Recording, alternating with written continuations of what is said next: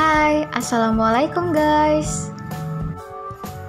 How are you today? Today, we are gonna learn about descriptive text. The agenda of today's lesson are objectives, warming up, material, exercise, and homework.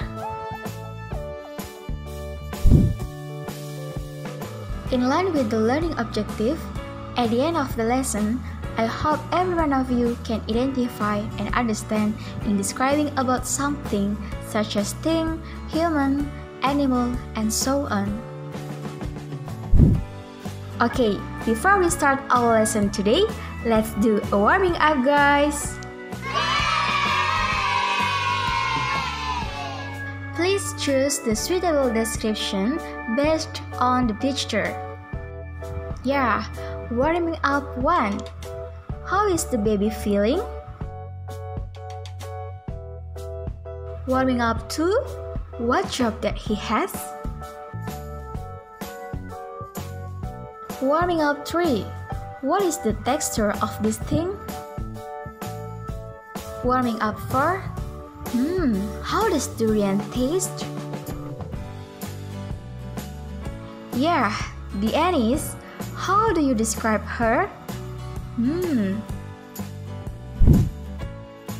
Now, I will explain about descriptive text material.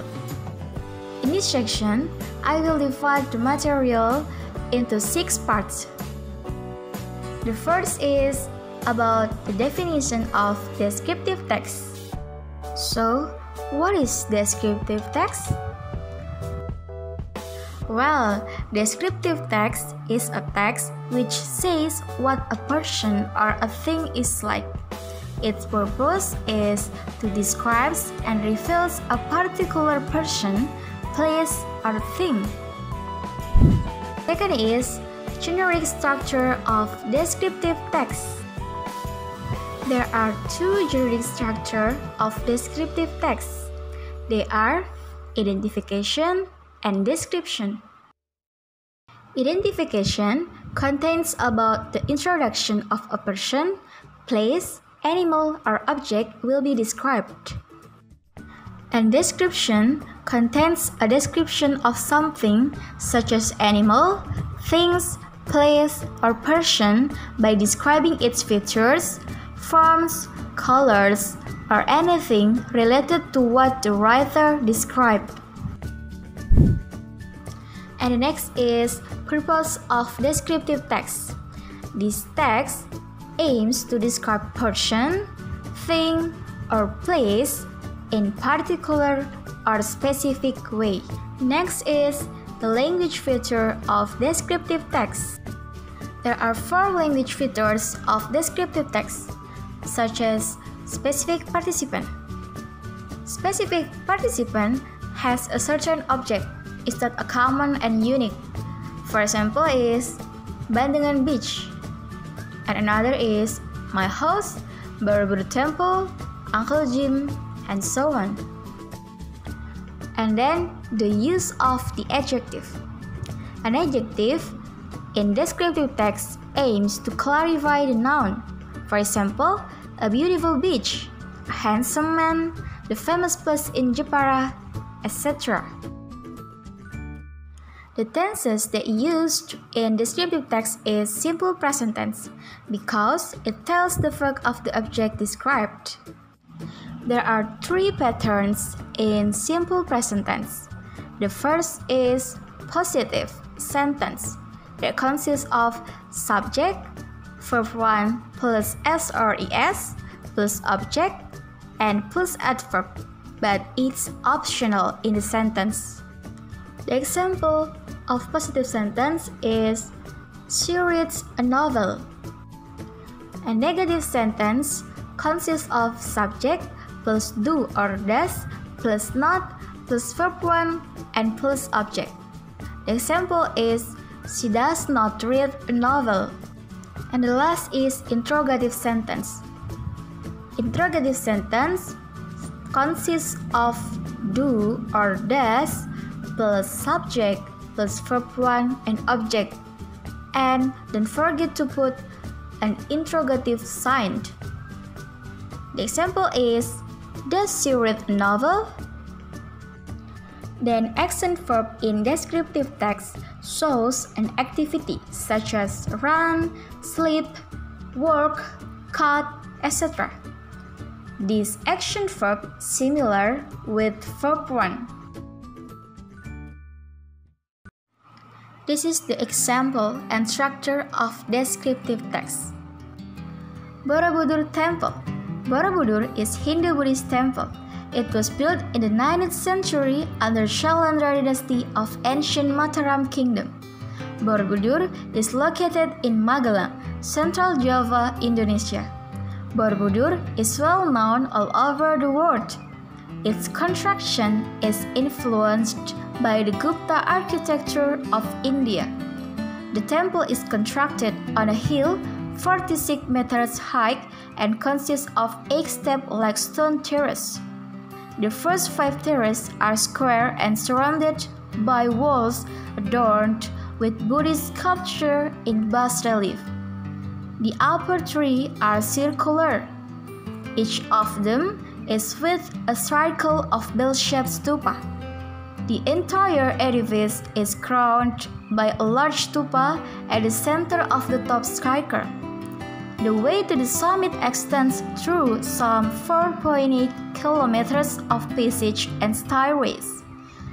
The design of Borobudur, which symbolizes the structure of universe, influenced temples at Angkor, Cambodia. Borobudur Temple, which is rededicated as an Indonesian monument in 1983, is a valuable treasure for Indonesian people. Next is generic structure analysis of the text Borobudur Temple. The part of identification is Borobudur Temple because Borobudur Temple identifying the phenomenon to be described in general.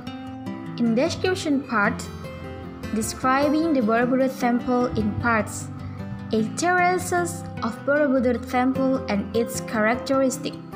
Then, language features analysis. The first is using adjective and classifiers. Example is valuable. And then using simple present tense such as Borobudur is well known. Another example is the temple is constructed blah blah blah and etc. Okay, now the time for exercise. There will be 10 questions related to the text and answer it correctly, guys. Please read this text firstly to answer 10 questions in the next slide.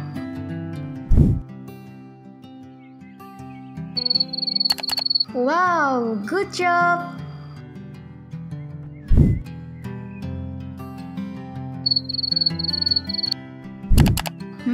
Well done!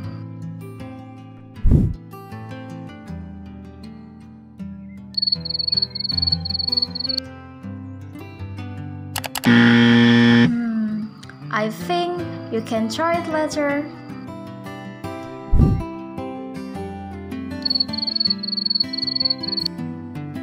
Wow, great job, guys!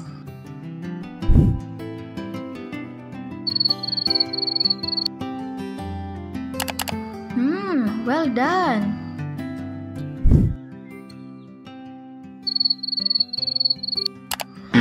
Oh, sorry, you chose a false answer.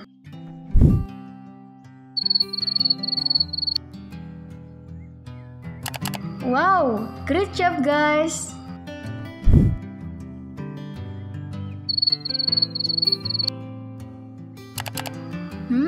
Well done!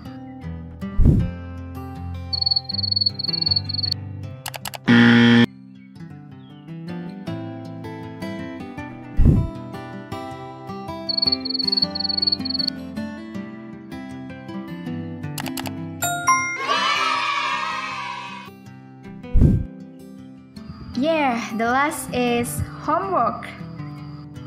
Please make a descriptive text consist of 2 until 3 paragraphs by choosing one of the themes below.